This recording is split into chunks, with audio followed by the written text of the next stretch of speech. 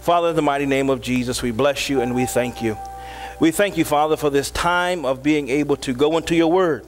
Father, we pray right now that you bless this time, that you would illuminate the text. Help us to understand what your word is saying to our lives, oh God. For Father, we pray right now as we go into your word that you open our hearts, that you open our minds. Help us to hear what the word is saying to us, oh God. And Father, we pray that you would speak to me and through me.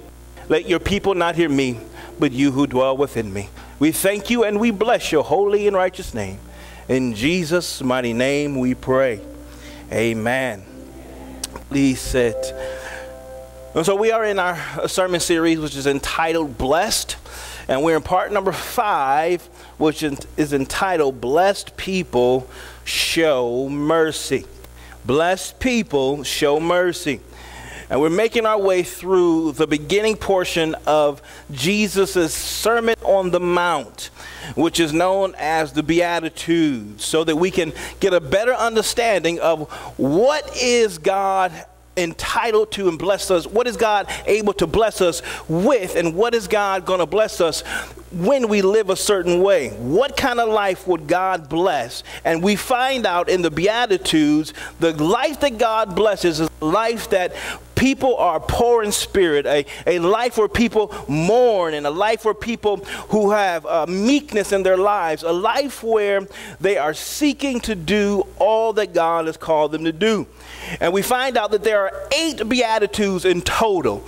We've looked at the first 4 of those Beatitudes, and those first 4 Beatitudes, they make us to look inside, to look at ourselves, to look at our motives, to look at our hearts, to see why we're doing what we're doing. The last 4 of the Beatitudes make us to look outside of ourselves to see how are we treating people. How are we interacting with one another?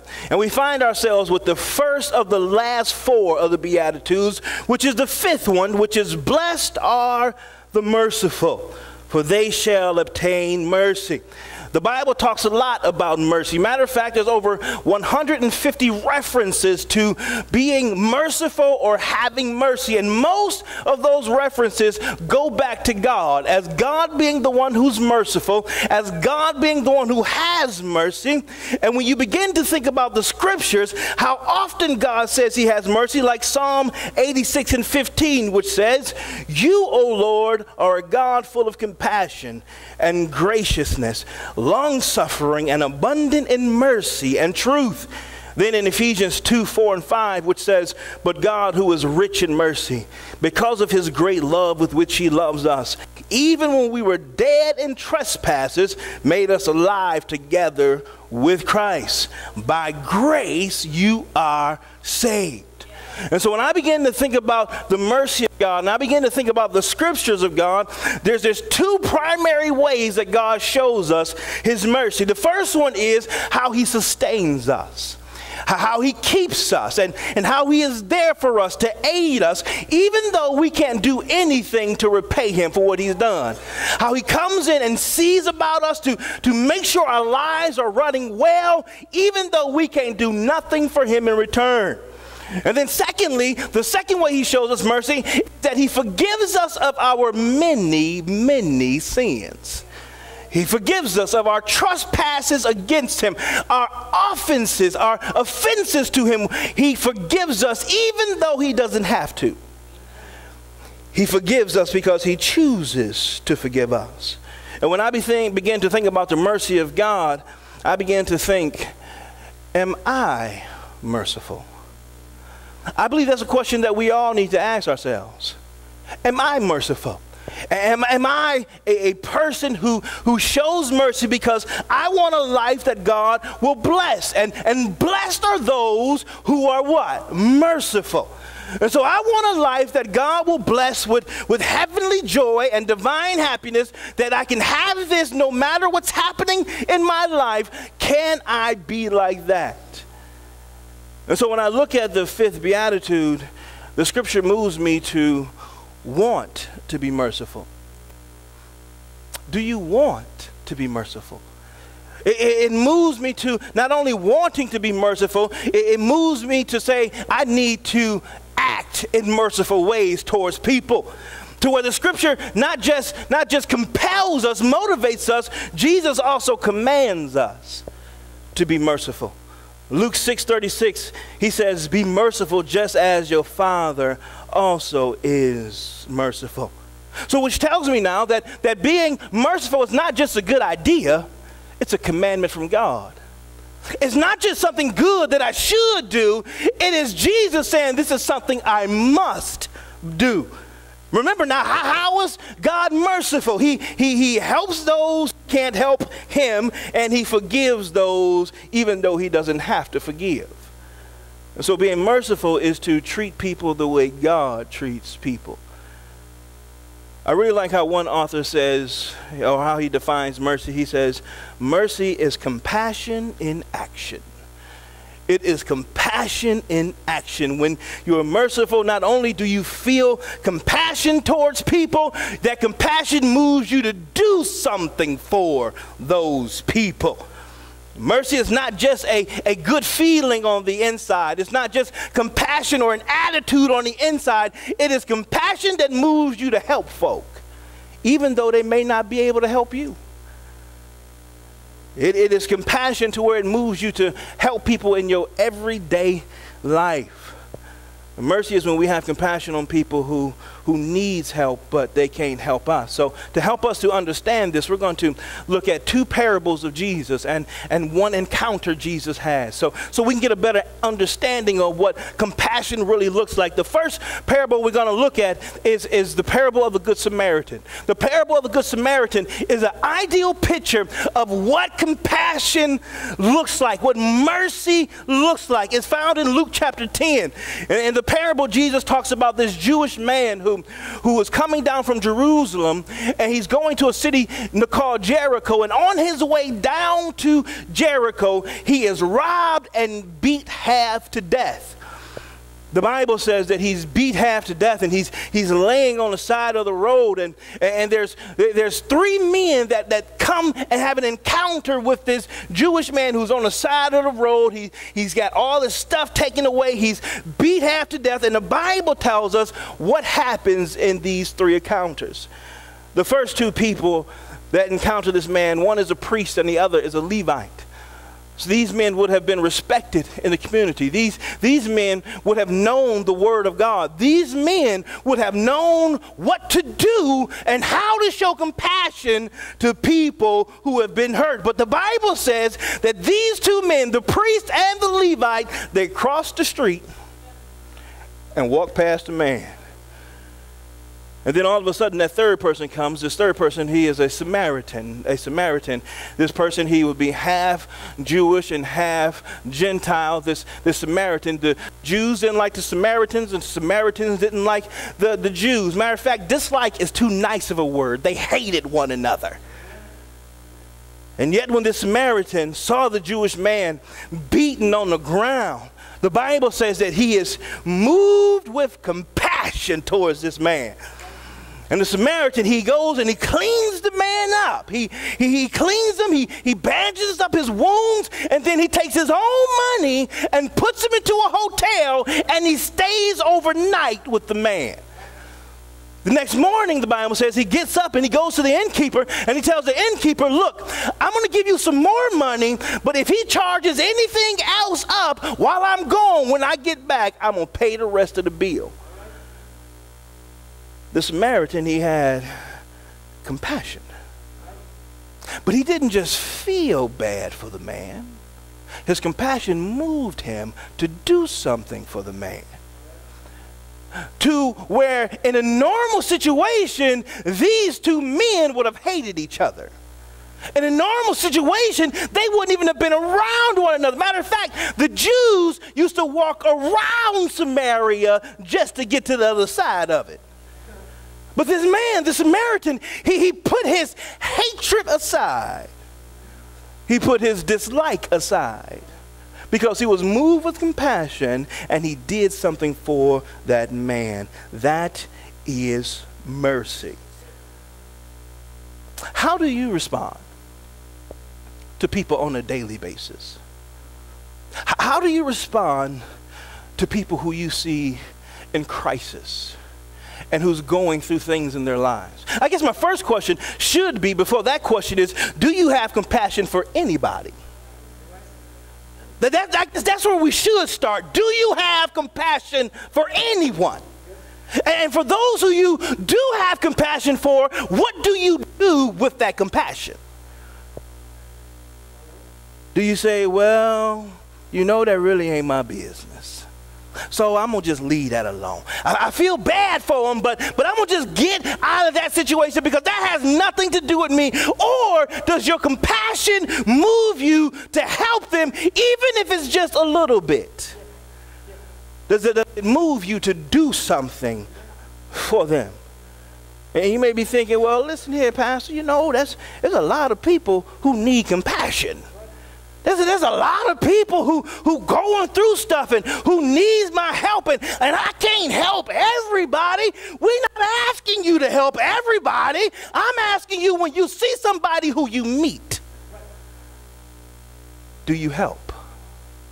Someone who breaks your heart, do you help?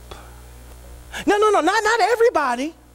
But the ones you meet throughout your day and you can help and it has touched your heart, do you do anything for them? Well, you may say, Pastor, I ain't got no money. I'm not asking you if you have money. I'm asking you, do you have compassion? It's not about money. It's about, what do you do when compassion breaks your heart? Do you do something to help that person who has broke your heart because you see they in this situation? The call to mercy is not that one individual person helps everybody. The call to mercy is to say, when that person who you see in a normal day and they need help and it touches your heart, do you do something? The real question is, how do you help people? Remember, mercy is compassion in action. The second parable we're going to look at is a parable that Jesus talks about, the unmerciful steward. Matthew chapter 18, to where Jesus tells us how this king, he is ready to settle his accounts with all of his stewards, with all of his servants. He calls them all in to settle their accounts. And there's one steward who comes up to the king, and he doesn't have the money to repay his debt. So the Bible says that the king commands that the man be sent to jail, to sell his wife, to sell his kids, to sell all their stuff, and so that the debt can be repaid. Sell them all off. The Bible says, Jesus says in the parable, how the man, he falls on the ground and he begins to beg the king. He begins to beg for patience and beg for time to repay his debt. And the Bible says how the king is moved with compassion. So, remember now, mercy is compassion in action. He is moved with compassion and he releases the man. And he forgives their debt. The man receives mercy. The king did not have to forgive the debt. Matter of fact, he was owed the debt. But he was moved with compassion, so he says, you know what? I'm going to let you go free, your wife go free, your kids go free, you can keep your stuff, and you know what? You can keep your money. It's all right. But the same man who was forgiven, the Bible says he goes out and finds someone, not stumbles into someone. He goes out looking for someone who owes him money, and he demands to be paid for his stuff. He finds him, and the Bible says, the man says, listen, I ain't got your money, man.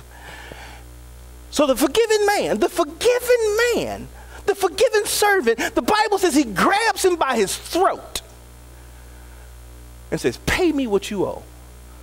And this is the same man this man who's now being almost choked, right? Half to death, right? He falls on the ground and he begins to beg for patience. He begins to beg for time to repay. And this forgiven man, right? The forgiven servant tells the man who owes him money, he says, no, put him in jail until he can pay off what he owes me. Put him in jail. And the Bible says that some servants overheard, the servants of the king overheard what was happening to this man who has just been forgiven and been given compassion. He goes out now and he does this to this man, so they go back and run and tell the king. And then the king calls this man in for judgment. He says, listen, he says, you wicked servant. Why didn't you have compassion on the man since you have received compassion? Why don't you do to other people what you have been given? If you've been forgiven, why don't you forgive? If you have received compassion, why don't you have compassion? If you receive mercy, why don't you give mercy? You wicked servant. Listen to what Jesus says at the end of the parable. He says, so my Father, my Heavenly Father also will do to you, each of you, if you don't from your heart, does not forgive his brother his trespasses. So therefore it tells me, right, that mercy also is not just having to where you help people who need help, but mercy is also when you forgive people who hurt you. To where you forgive people who, in actuality, who you really don't have to forgive, but you choose to forgive because you've received mercy. Since I've been forgiven, I need to forgive. And to where merciful people understand, or people who have received mercy understand they need to be merciful.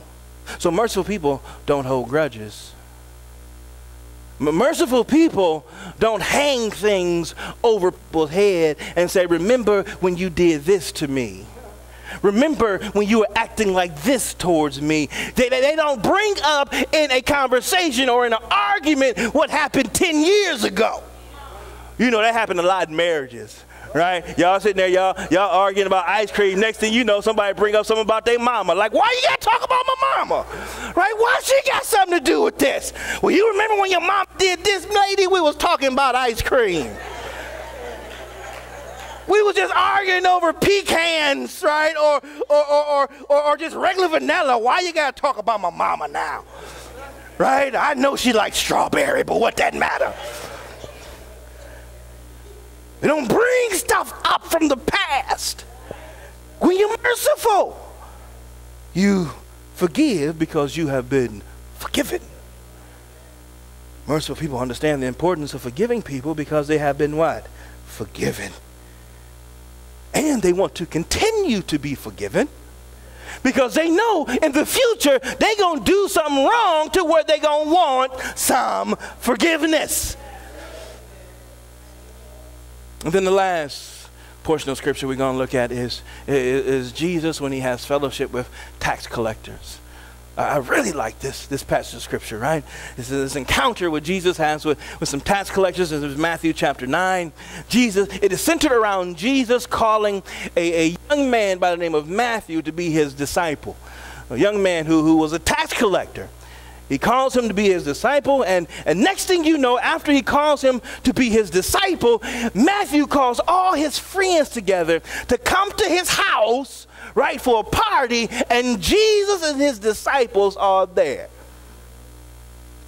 Matthew, the tax collector. Tax collecting was a hated occupation by the Jews because usually it was a Jew who had this occupation of being a tax collector, and they would go to other Jews and they would get rich off of ripping off other Jews. And however much they can get from these Jews over what Rome wanted them to tax, it became theirs. So Jesus, first off, he calls one of these people to be his disciples, to walk with him and to follow him and to learn from him. And then he goes to their house, scandalous. And he goes over to the house when there's a party, good God from glory. And this party with all these sinners and tax collectors, probably got short skirts on and low pants on, all these people. And they there, and Jesus is there. And it's interesting because there's these scribes and Pharisees there too. Ain't it interesting every time Jesus go around some people that other folks don't like, religious folks are there?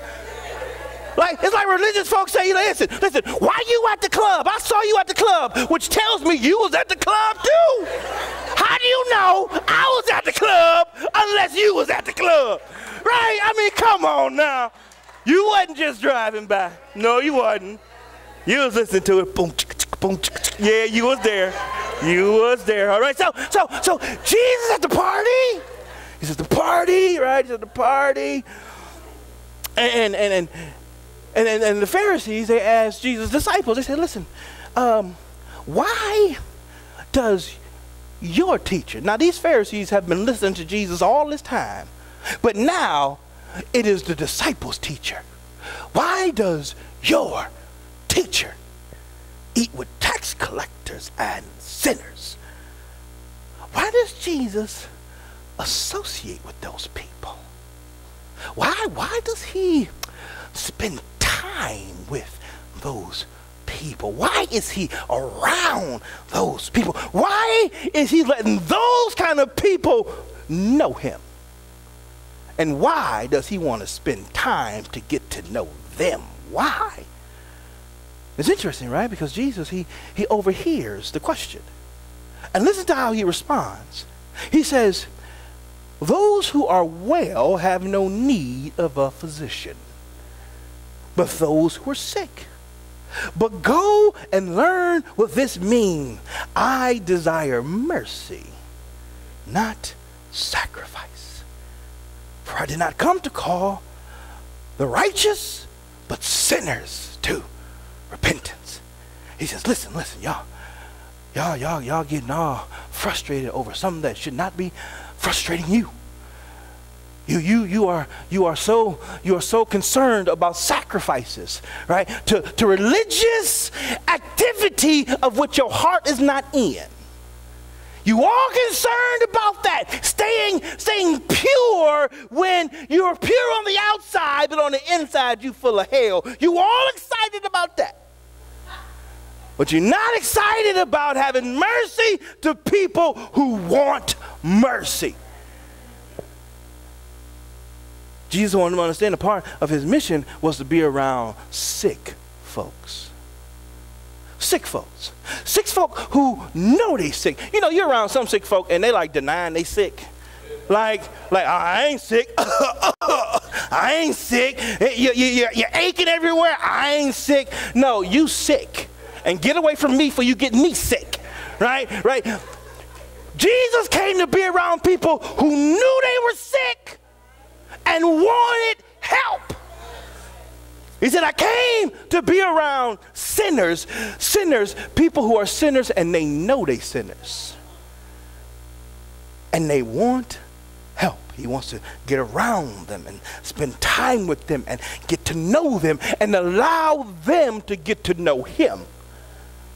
Also, that he can show them what? Mercy. So that he can call them to repentance. Hence, mercy is calling folks to repent. A part of having compassion in action is getting around some people who don't know Jesus and telling them about Jesus.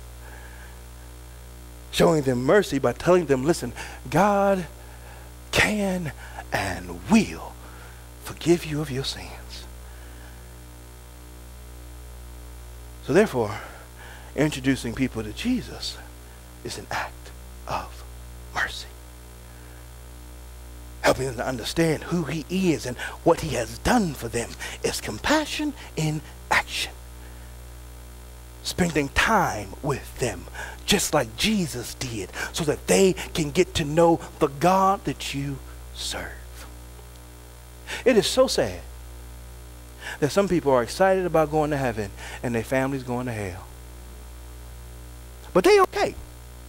Because me and my kids, we gonna serve the Lord. But what about your cousins? What about your aunts and them? And your uncle? And your grandma? Nobody want to see grandma and grandpa go to hell. God. But won't nobody go and talk to grandma and grandpa about Jesus and about repenting. So calling people to repentance and to salvation is an act of mercy. To give people what you have been given. Mercy. So therefore, when we are merciful, we do three things. We help people who cannot help us in return. We forgive people who have sinned against us. And we introduce people to Jesus and share the gospel of Jesus Christ with them. And when we live like that, Jesus says in the Beatitudes, we will be blessed. We will have that joy that comes from heaven. Listen, when you forgive people, you stop yourself from being stressed. When you just let it go and you forgive them, you stop yourself from having high blood pressure. You are blessed. You can stop taking them pills. Some people can get all messy today if they just forgive their grandma, forgive their parents, forgive their siblings. You can be able to put the medicine down because what's causing your high blood pressure is not the chicken and the salt and the pork and beans and the sausage. It's not that. It's unforgiveness. It may be that too, but it's too. You ain't forgiving folks. You probably want to put that other stuff down too. You probably want to do that too. I had a moment, praise Jesus. So we got to forgive. Because when we forgive, we show mercy. When we forgive, we're being merciful. Because we understand that in order for us to continue to receive the mercy of God, we need to continue to be merciful to people. Because we know on the day of judgment, when we are standing before the mercy seat of Christ, we will need mercy. Look, I already know. When I see Jesus, listen, I'm going to be begging for mercy. I already know. Because I know there was things throughout my life, even as a follower of Jesus, even right now, that I have done things wrong, trespassed against him, offended his holiness, and on the day of judgment, I will be held accountable and I will ask for mercy. And since I need mercy then and now, I must be merciful. To where, even if you're here today and you don't know Jesus, you too need mercy. You too need the mercy of God. And Jesus has extended that mercy to you by you hearing the gospel. That he loves you so much that he shed his blood for you. He loves you so much, he was nailed to a cross for you. He loves you so much that he died for you. Being buried in a borrowed tomb, being dead for 3 days, and then coming back to life 3 days later. Also, you don't have to spend eternity in damnation. You can spend eternity with the Father. Therefore, giving you mercy. Calling you to repentance, turning from a life of sin and turning unto God, just asking for forgiveness. And mercy can be yours today. If you want to give your life to Jesus and receive that mercy, I just ask you to say a prayer with me. Let us bow. Father, in the mighty name of Jesus, forgive me of my sin. Father, I believe you sent Jesus. I believe he died on the cross. I believe he came back to life 3 days later. Jesus, I make you my Lord and my Savior. Now, Father, I pray for everyone under the sound of my voice. Father, I pray that you will help us to be merciful. I pray, oh God, that you will help us to have compassion in action. That when our hearts break for those on a normal, everyday basis, it will move us to do something to help. We thank you and we bless your holy and righteous name. In Jesus, the Christ, we pray. Amen. Come on, put your hands.